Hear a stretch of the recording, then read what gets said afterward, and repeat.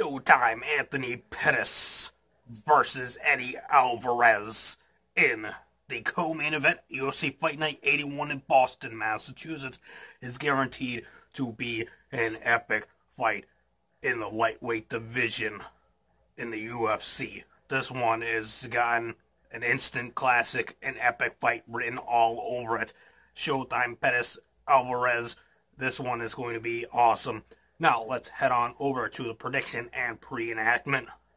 I'm Jogging Timmy, and this is Big Dog Jimmy here. Timmy and Jimmy. And we are going to be doing a pre-enactment prediction for Anthony Showtime Pettis versus Eddie Alvarez at UFC Fight Night 81 in the co-main event in Boston, Massachusetts. It's going to be awesome. I cannot wait. It is coming up soon. But I believe Eddie Alvarez is going to win it in the third round with a submission victory when Anthony Showtime Pettis makes a mistake. Anthony Showtime Pettis is going to try to go for a takedown on Showtime. Anthony Pettis is trying to take down Eddie Alvarez. Then Eddie Alvarez ends up getting him, clinching up a guillotine chokehold. He slaps his legs around him, and he takes him down to the ground.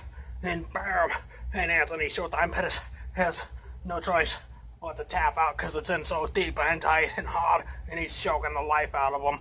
And Eddie Alvarez wins it with a submission guillotine chokehold in the third round.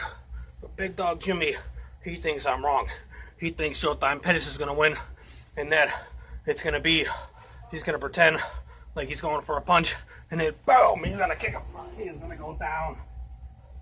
Eddie Alvarez goes down. Eddie Alvarez gets kicked in the head by Pettis, and he goes down. So let us know what you think. Who's going to win it?